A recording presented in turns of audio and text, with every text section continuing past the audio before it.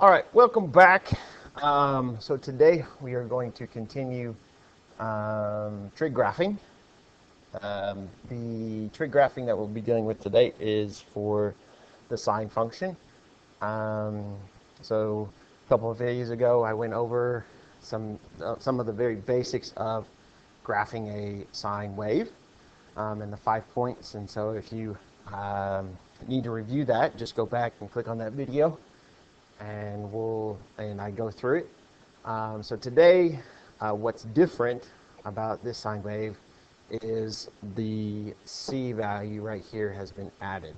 Now this C value, what's going to happen is it's going to what's called phase shift, basically shift your graph either left or right, depending on whether that number is positive or negative.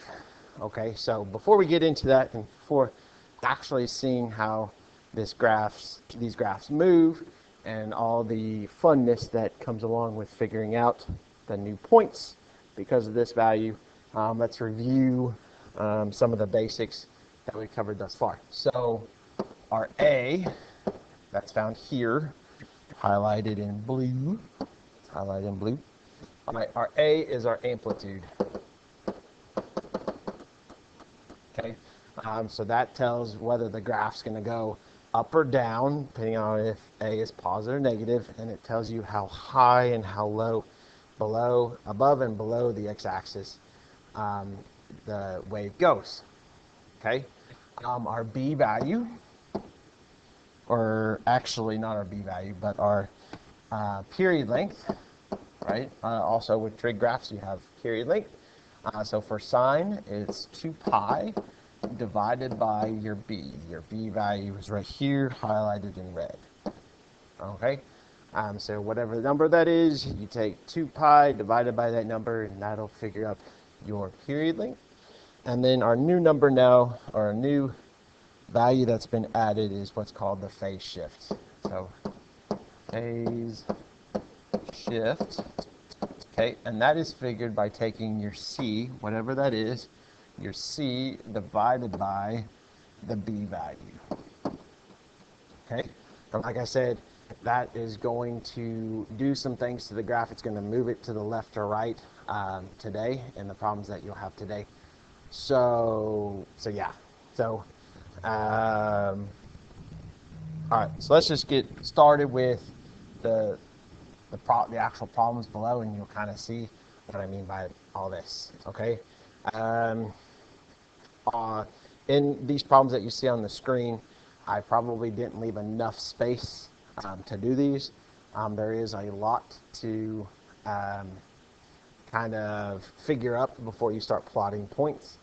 I'll identify both the amplitude, the period length, and then the phase shift, and then once I have that, then we'll get into actually the steps of finding the points to plot and then plotting them. So yeah, so there's a lot to do. So all right, so here we go. So y equals sine of x minus pi. Okay, so if you look at this, your amplitude, so I will write up here. So amplitude is 1. Your period length, and all the problems that you see on the screen and that you'll have for your homework today, you'll take 2 pi divided by the number in front of x, this being 1, right? So your period length is 2 pi, and then your phase shift, I'll abbreviate that as PS. Okay, your phase shift is 1 pi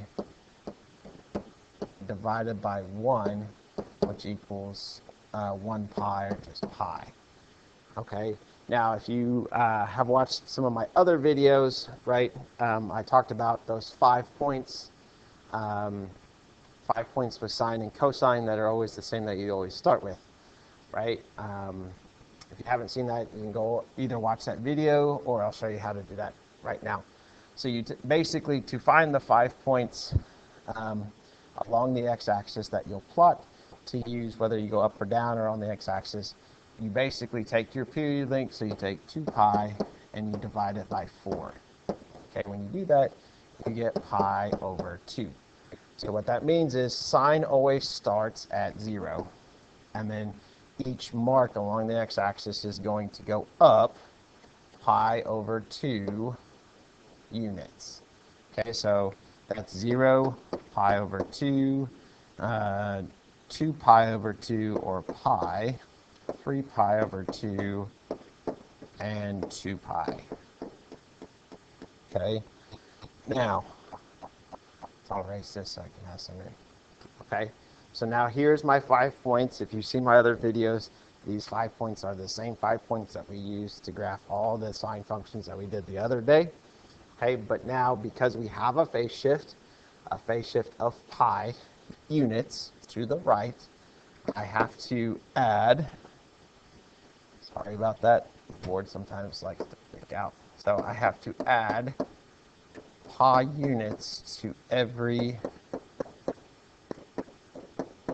point. Okay, and what the results of this is, what you'll see in a minute, is the 5 points that I will plot along the x-axis that I'll use to graph my sine wave. Okay, so 0 plus pi is pi. 1/2 plus 1 is 1.5. 1.5 as an improper fraction is 3/2, or 3 pi over 2. 1 pi plus 1 pi is 2 pi. 1.5 plus 1 is 2.5. 2.5 as an improper fraction is 5 pi over 2. And then 2 plus 1 is 3 pi. Okay, so these 5 points right here that I found, okay, these are my 5 points that I will plot along the x-axis of your graph. Okay, so so I'll put pi right here. The next one I'll put 3 pi over 2, and then I'll go 2 pi, and then I'll put 5 pi over 2, and 3 pi. Okay, so like I said, if you watched my video on graphing the basic sine function, we always started at the origin. But because we have a phase shift, now we start at pi. So we put our dot there, and since our amplitude's positive, our graph's going to go up. And since our amplitude is 1, our graph's going to go up. So the next point over on the x-axis is 3 pi over 2, so I'm going to go up to my amplitude up there. And I'll put a dot there. And then my next point over, sine starts coming back down, and we'll cross the x-axis. So you go down, and then at 5 pi over 2 is at its minimum or lowest point of the wave, of the period. And then at 3 pi, you come back to where you started at the x-axis. Okay, so if you connect your dots, you get the nice little bend, and there you go. So there's your sine wave, and it's been shifted to the right pi units. Okay. All right, the next one, and this is where I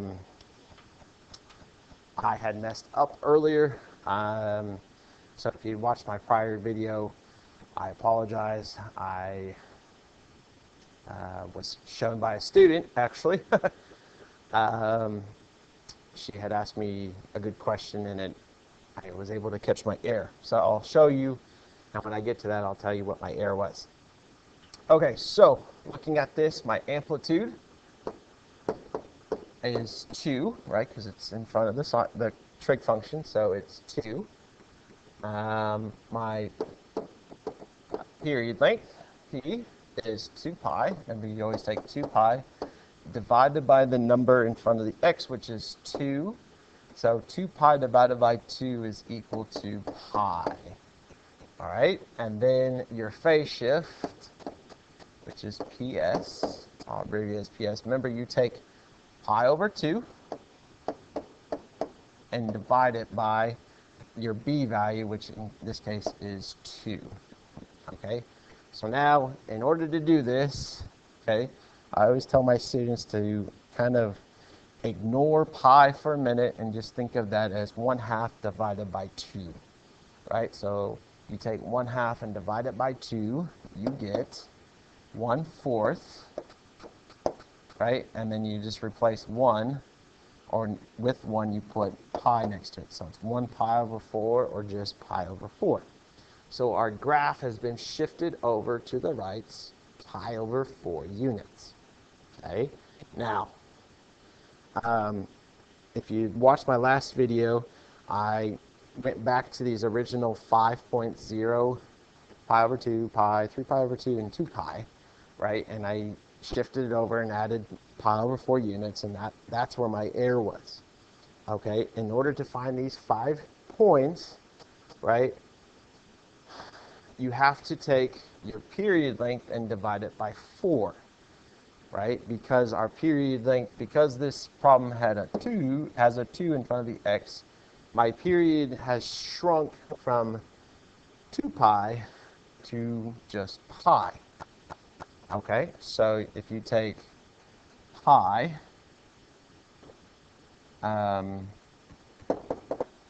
each point, if you take pi, your period length, and you divide it by 4, right, you get pi over 4. So what does that mean?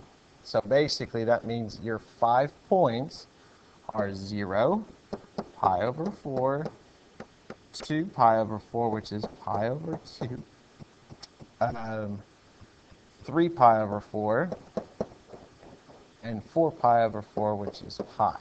Okay, so there are your 4 points, with 0 being your 5th point, right? So there's your 5.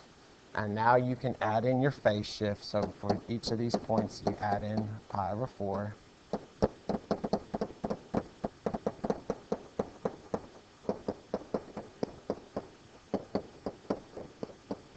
Okay, so when you do this, you get pi over 4.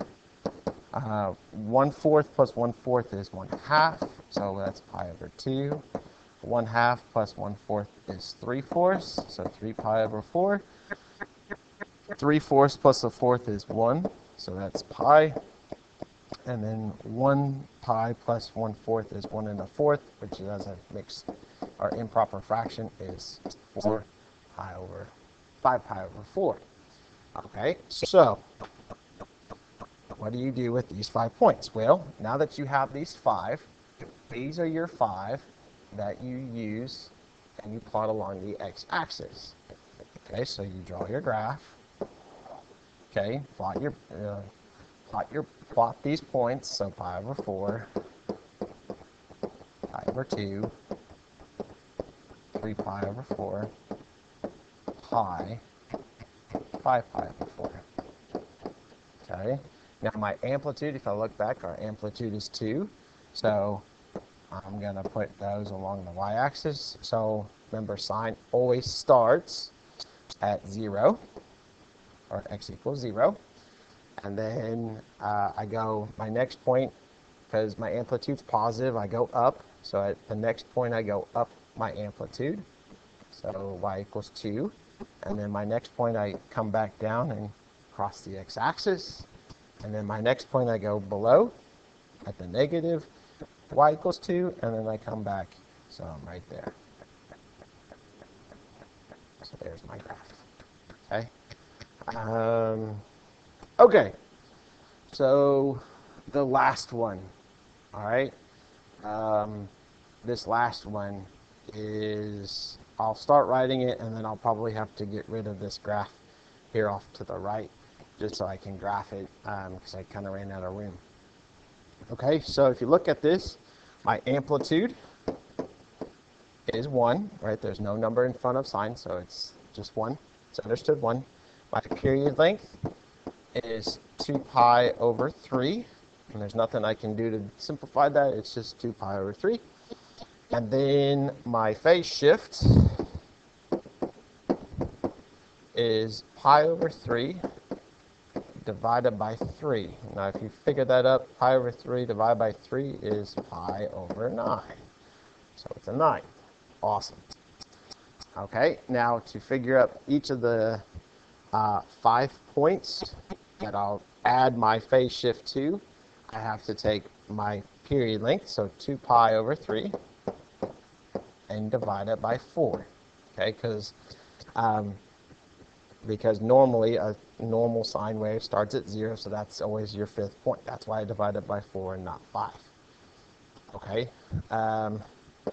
so if you take 2 pi divided by 2 pi over 3 divided by 4, that is pi over 6. Okay, so what that means is my graph is going to go up by 6 each time. Okay, so I'll rewrite that here. So 2 pi over 3 divided by 4 equals pi over 6. Okay, basically it equals 2 pi over 12, which simplifies to 1 pi over 6, or just pi over 6. All right, so my points, my 5 points that I'll add my phase shift to are 0, pi over 6, 2 pi over 6, which is pi over 3, 3 pi over 6, which is pi over 2, 4 pi over 6, which is 2 pi over 3. Okay, so there's my 5 points. I know I'm writing them small because I'm running out of room. Hopefully you can see that those are all 5 points. Okay, so now that I have my 5 points, I go over and I add to each of these 5 points my phase shifts.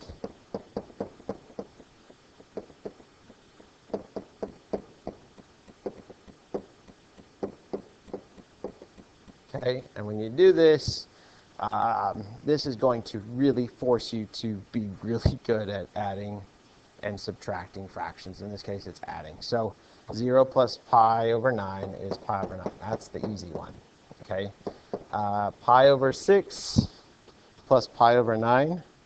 So pi over 6 plus pi over 9 is 5 pi over 18. Oops. Let me redo that. It's not plus. Love smart boards.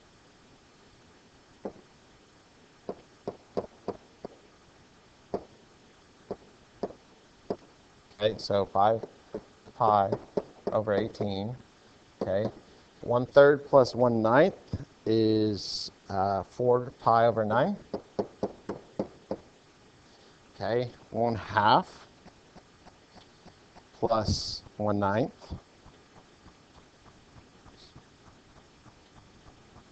is 11 pi over 18. And then this is 7 pi over 9. Okay. So there's my 5 points. And let me erase this so you can see how I plot those 5 points. My board's freaking up.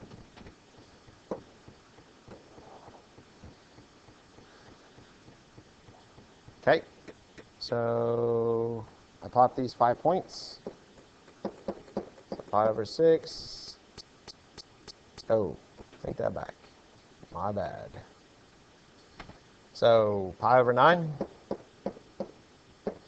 5 pi over 18. 4 pi over 9. 11 pi over 18. 7 pi over 9. Okay.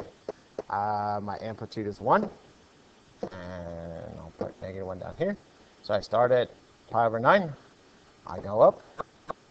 I come back down to the x-axis. I come below. And I come back. And I connect them in that sort of fashion. Okay. So there you go. Hopefully that has kind of cleared some stuff up, and hopefully I haven't made any more big mistakes. If you have, or if I have, please comment below and I'll try to fix them and or do another video to catch my mistakes. Still learning and still remembering all the fun stuff that goes along with trig graphing, because it is a booger to just kind of keep everything straight. So yeah, so thanks.